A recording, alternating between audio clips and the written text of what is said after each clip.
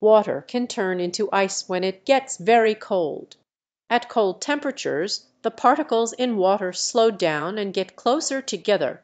This causes the water to freeze and become a solid, which we call ice. The process of turning from a liquid to a solid is called freezing.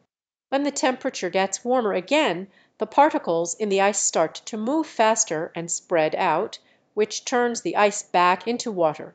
This process is called melting. Water can change between a liquid and a solid, like ice, depending on the temperature. Isn't that thisthis cool?